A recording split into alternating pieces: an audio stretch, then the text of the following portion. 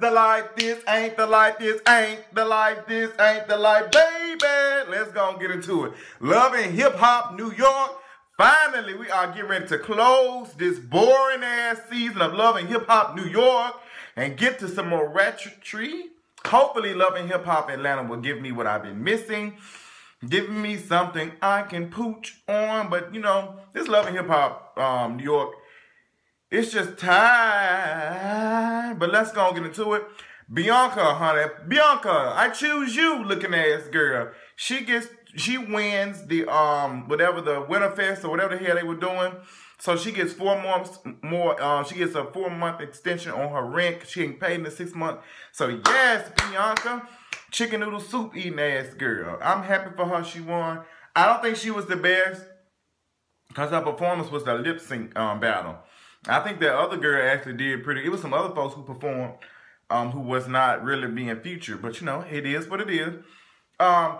Peter Guns just got so much shit going off, and he just reflecting on his daughter telling him to cut his damn dick off, cut his nuts up, and just serve it to the cows and stuff. And you know what? He need to.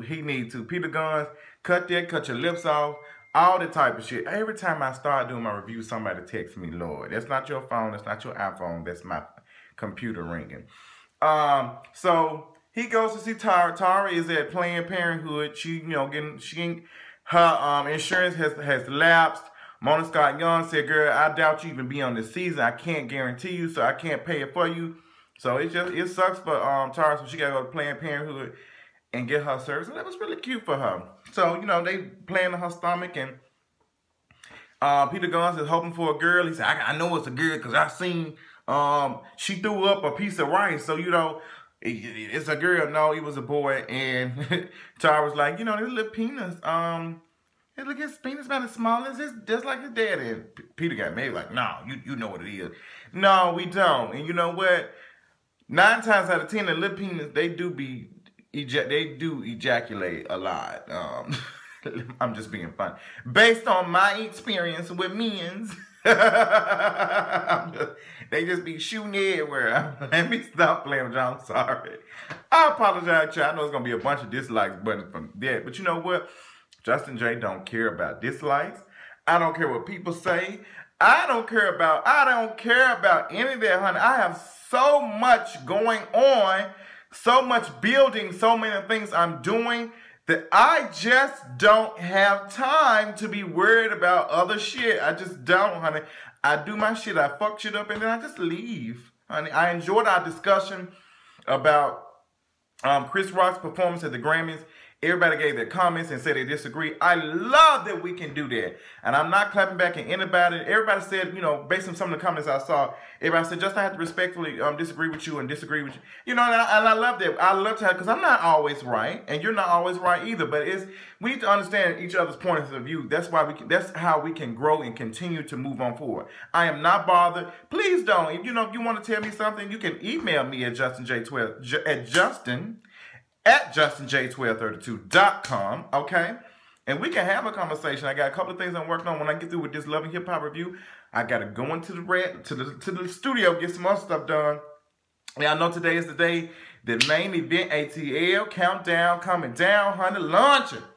And you will be able to get a real ticket, okay? I'm ready for it. Me and Adrian have been busting our asses, and I just cannot wait to show you all what we're doing and all of this, because this is going to be an amazing event. So make sure you all checking it out. The main event, ATL.com.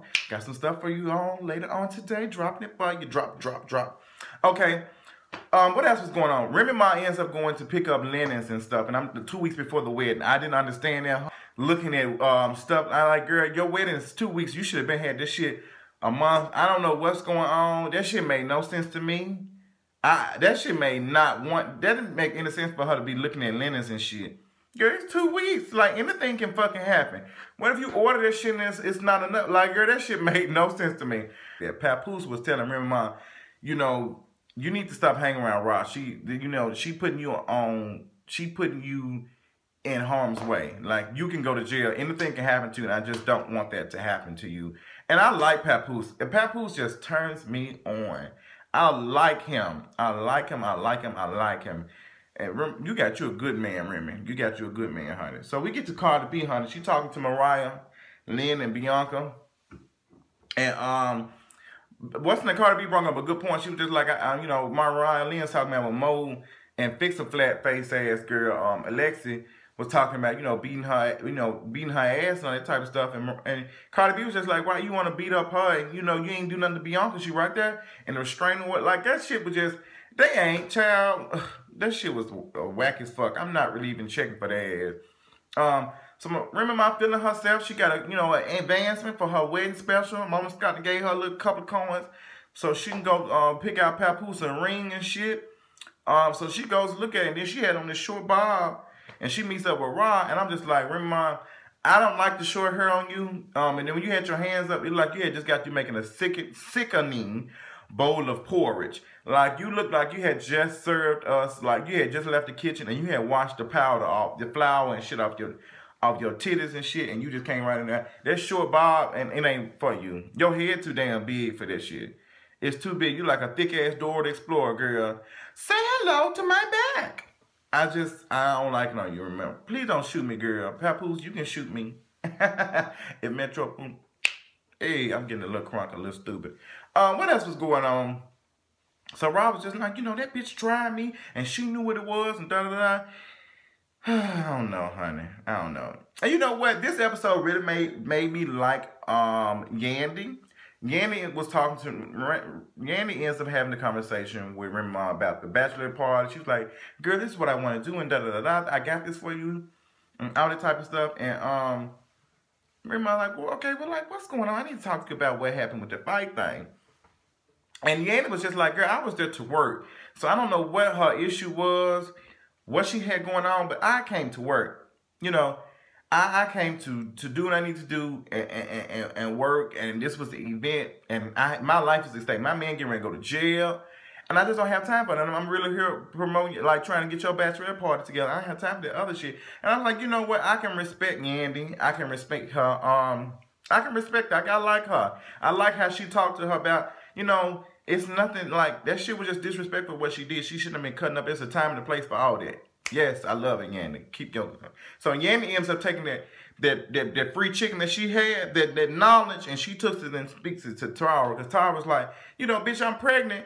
And the first thing that comes to Yandy's mind is like, girl, where you going to sleep at? Because your bed's still on the fucking floor. Like, Tara, and this, you know what? I'm just burnt out with Tara and Peter Guns. First of all, Peter Guns like he getting ready to draw Social Security. And Tara look like she lost as fuck. I don't know where, she don't know the difference between a boat or a goddamn car. I want her to fucking go. The storylines is boring as fuck. Nobody's interested. Nobody's interested. Retarded. It's so redundant. It's the same shit. You get pregnant. Da-da-da. And I'm so sick of hearing fucking Amina screw mouth, screw jaw ass. Every time she talks like her mouth about to sharpen a goddamn pencil. What's going on, girl? What is going on with your mouth? Why are you talking? You lift your hand? I can't do. What is going on? Whenever you cry, it's disgusting. Whenever you cry and you go off, it just bothers my spirit. Get it together.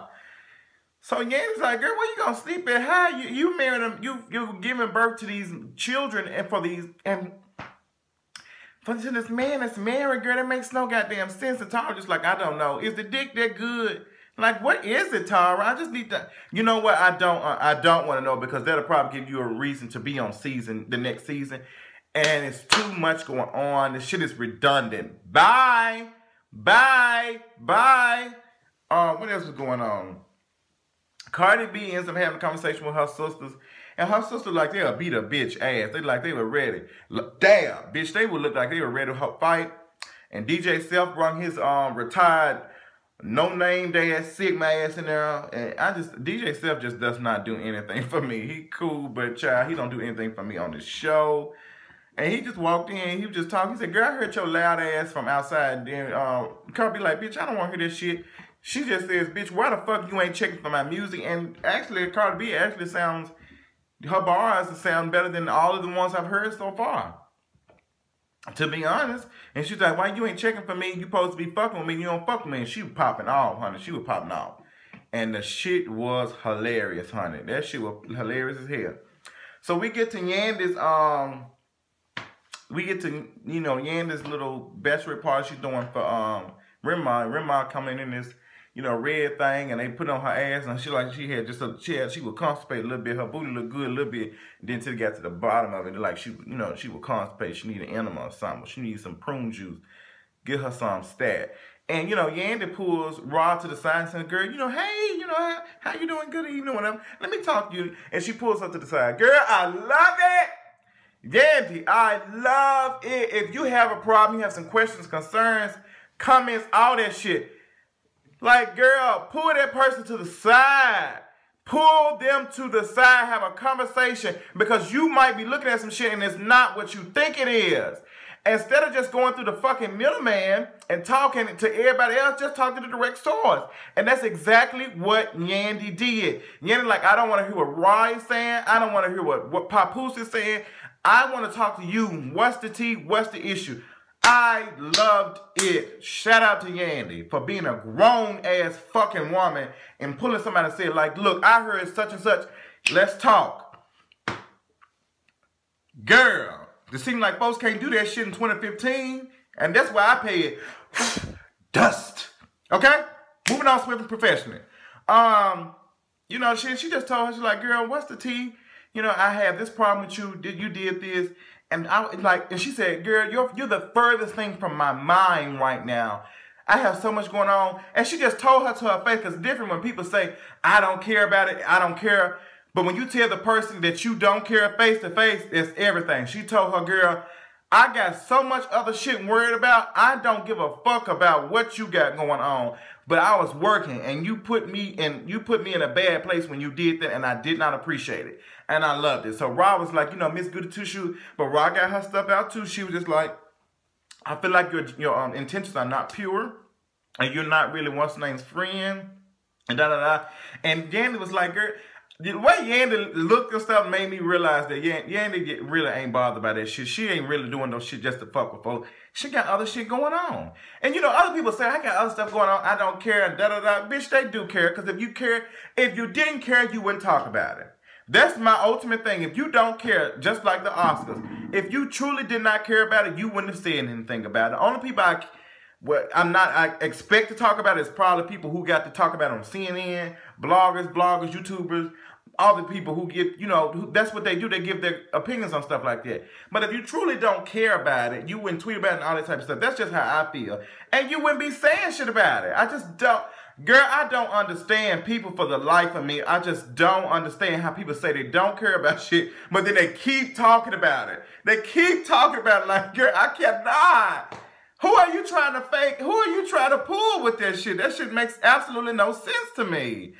And that's what I'm glad Yandy went off on Rob about that. Just told her like, girl, what is the tea, girl? What is your issue with me? So that shit was cute or whatever. I'm gonna tell you what had me screaming at the end of the night. The whole conversation with Mendices and his family, baby, I was so confused. I had to watch this shit 10 times because I didn't understand who the fuck these women were. I didn't know who that was. Jimmy the Cricket woman was sitting at the bottom with them braids and shit, looking like a tired ass old Bow Wow. What's name? With them old ass. But you don't know my name, okay? Braids or whatever the fuck. Alicia Keys. What was that song that she had that was popping? But it was cute. She had them braids. That shit looked tired as hell. She like her head looked needed makeup. It was just a mess, honey. So she popping off and Judy, whatever her damn name is, saying all this dumbass shit about what Samantha did while she was in jail. And what's name like, girl, what the fuck are you talking about? Where's that shit got to do with any damn thing? And Judy went off on, not Judy. Kim went off, baby. Kim turned into Ken, okay? And Ken went the fuck in on Judy ass. And Mendices popped up and he said, you know what, can y'all calm down? Because, Kim had called his mama a bitch. And baby, Mendices said, can we calm down to disrespect? And baby, that shit was, sexy as fuck. He did that shit. And his little sexy ass, pretty ass teeth. And he was just talking. And I was like, Mendices, I'm here for you. If you need me, honey, I'm here for you. I loved it. He put some bass in his voice and he got them together and calmed that shit down. And I was here for it. Good work. Good thing. Good things going on. I loved it. I'm just ready for it to end. I can understand. I can only imagine how Yandy feels with going through that. I can just only imagine. And you know what? Memphis, his whole situation, it's amazing how that whole one situation affects everybody, because you have these different kids. Like you have children with this woman, children with this woman, and children with this woman. So they have to figure out a plan. Like you're affecting like three families, not just one, but three families. Like that, and you affecting the mother, and then the mother of the mother, you know, you're affecting grandma. It's just amazing how shit like that really just trickles down from one thing that you were doing. It's just amazing. And you know, But today is Super Tuesday. You need to get your ass out and vote, do what you got to do, all that type of stuff. Your boy Justin J finna upload this video, get this done for y'all. I appreciate you for supporting me. Follow me, Justin J 1232 on all social media. Just get ready, because let me tell y'all something. Something big is coming, and I'm coming to snatch hoes' wigs left and right. I am not playing with y'all ass in 2016, honey. I am not playing around at all. And if me snatching and doing what the fuck I need to do to keep on surviving and keep on growing is bothering me, bothering you, then I don't know what the fuck to tell your ass. Good day and good night. This is the life. This is the life. This ain't the life. This ain't the life. This my life. Bye.